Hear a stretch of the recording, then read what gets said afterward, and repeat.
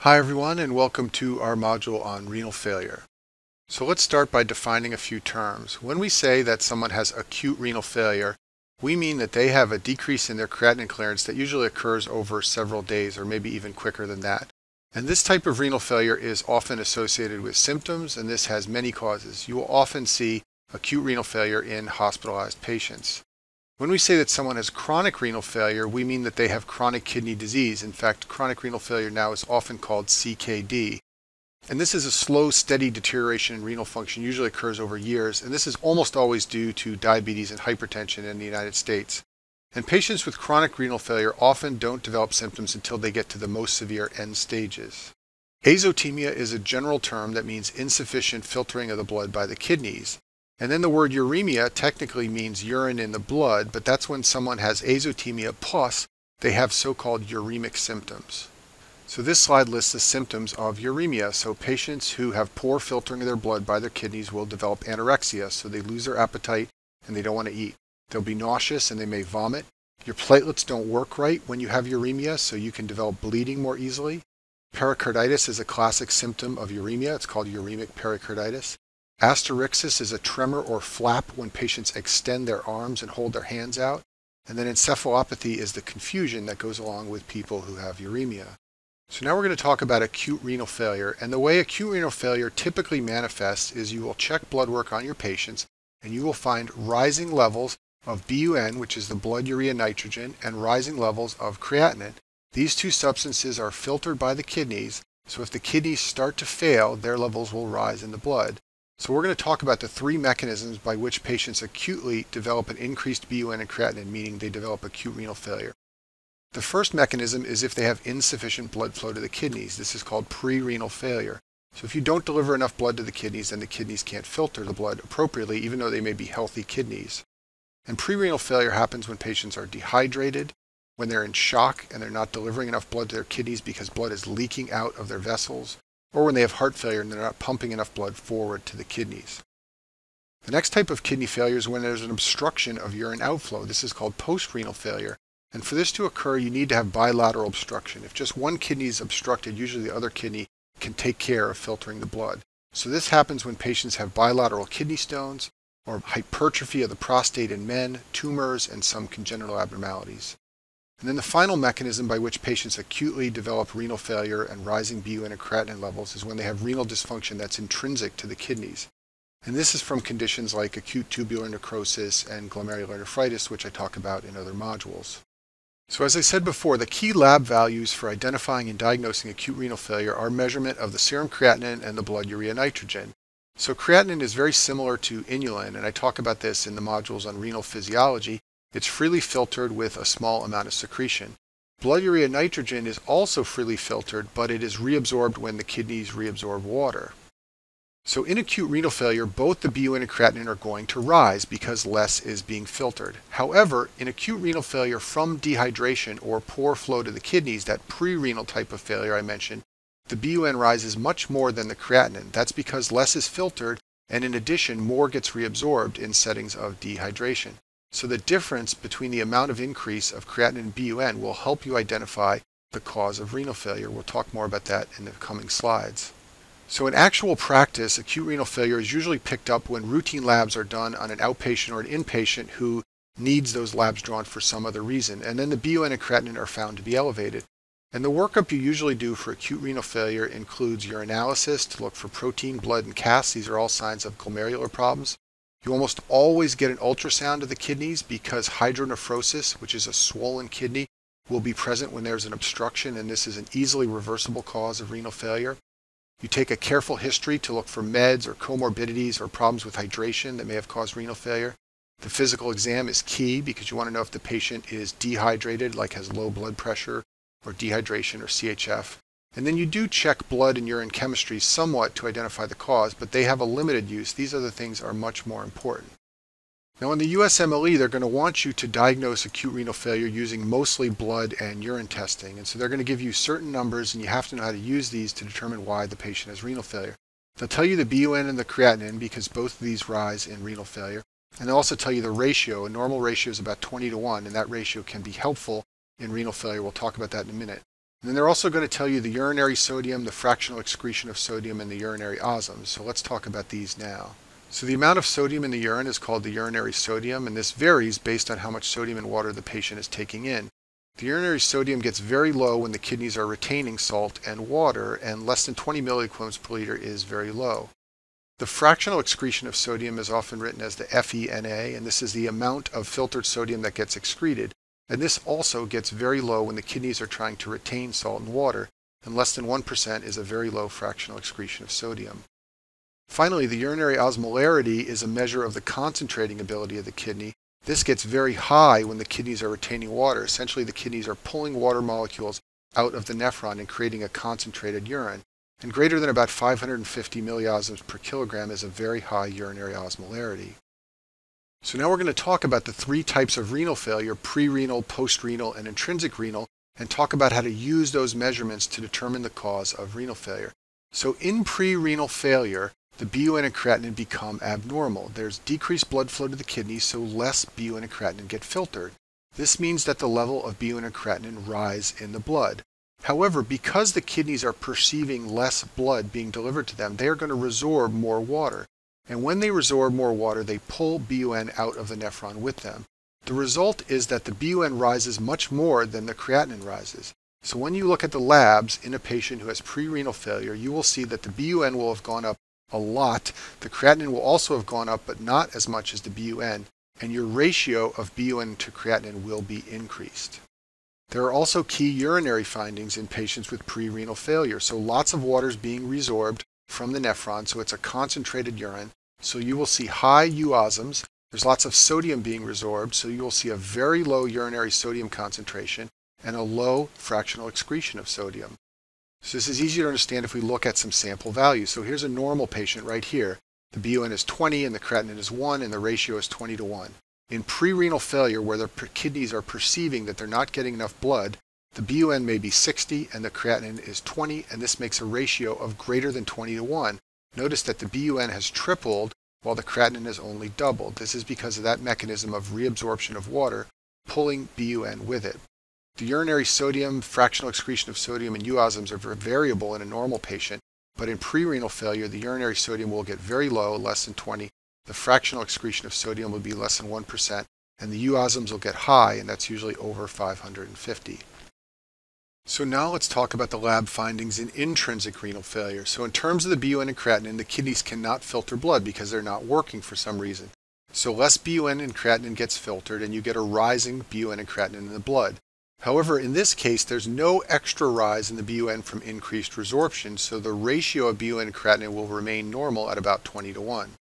In the urine, the kidneys are dysfunctional, so they can't resorb water. They can't concentrate the urine. This means the urine osms will be low.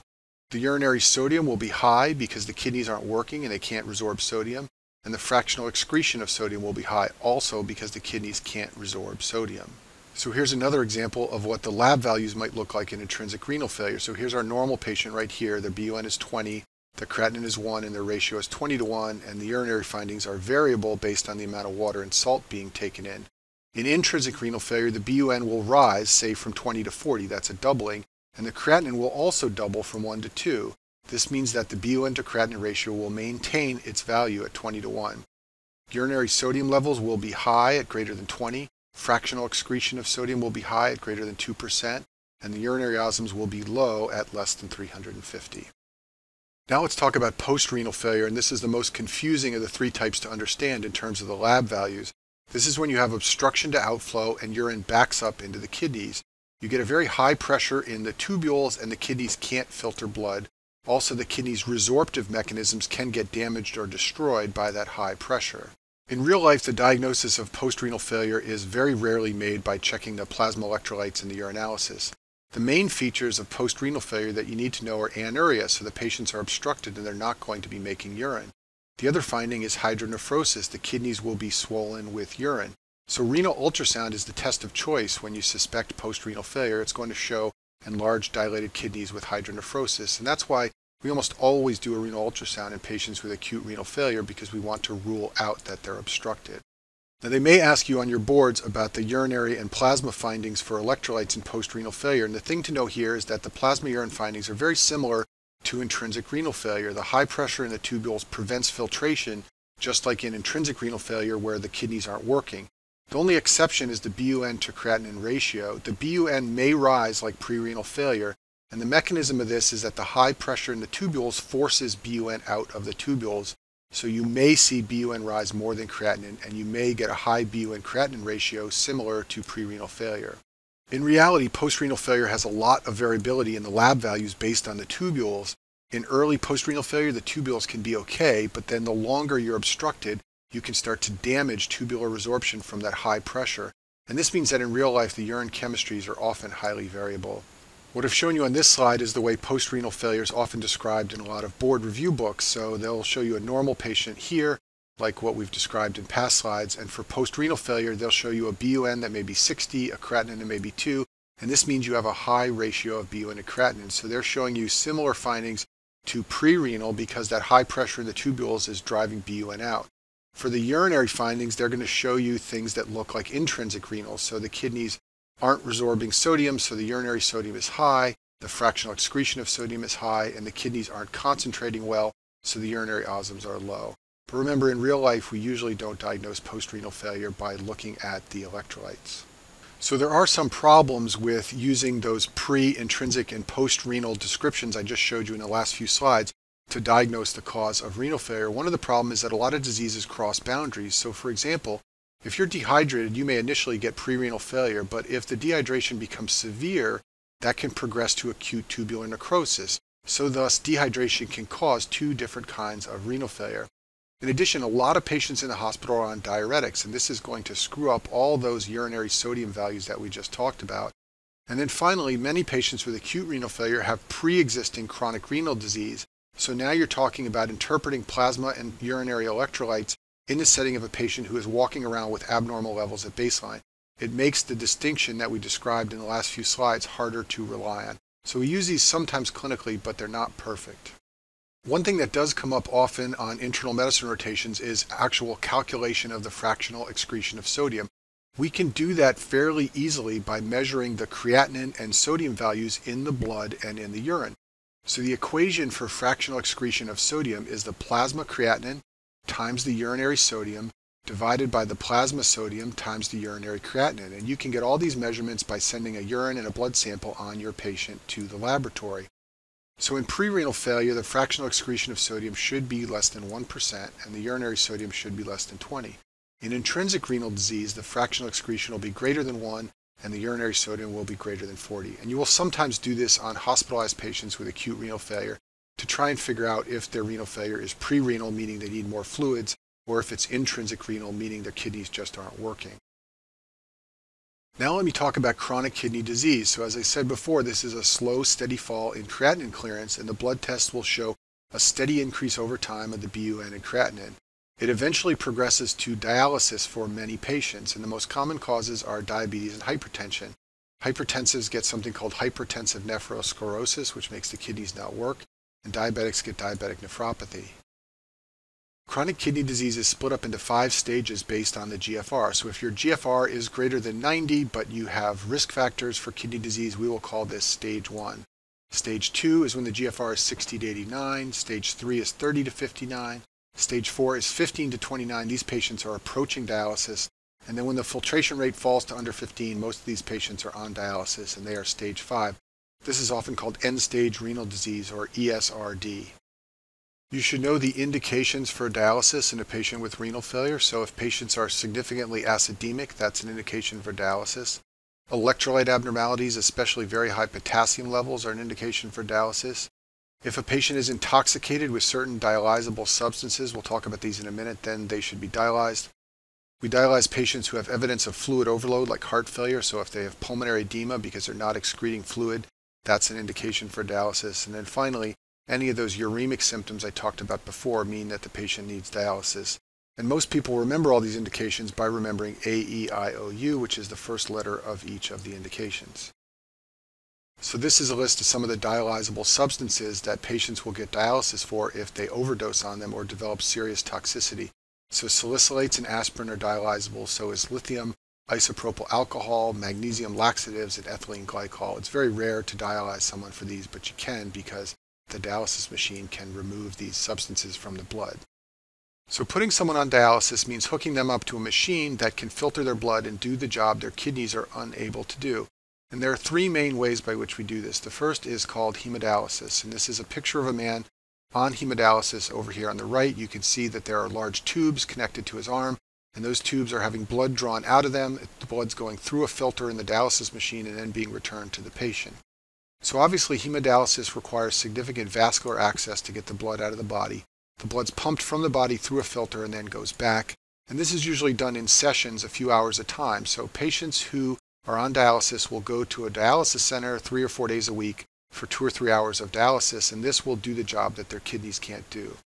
Another option is called peritoneal dialysis, and this is where you cycle fluid into the patient's abdomen and use the peritoneal lining as a filter. Essentially, the peritoneum is the dialysis membrane. This has to be done every night, so patients have to hook themselves up to a machine while they sleep. And this is basically only done for highly sophisticated, motivated patients who are willing to do this at home rather than come into a dialysis center.